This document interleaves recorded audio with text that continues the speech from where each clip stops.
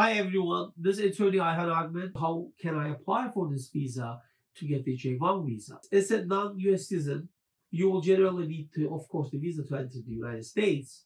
And to be able to participate in exchange visa program, which is called J1 visas, right?